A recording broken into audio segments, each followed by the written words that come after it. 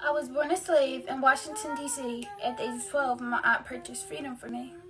I became a maid. I earned that money. I was finally getting paid. I graduated college with a top-tier education and became an instructor and taught emancipation. People of my color weren't given a lot of knowledge, so I surprised everyone and started teaching at college. Taking my story made it into history to her story when they expected me to fail, but I made it at the top as an African female.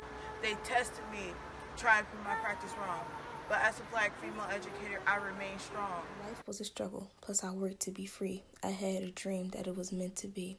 I went to school, now I'm invincible, and became America's first black principal.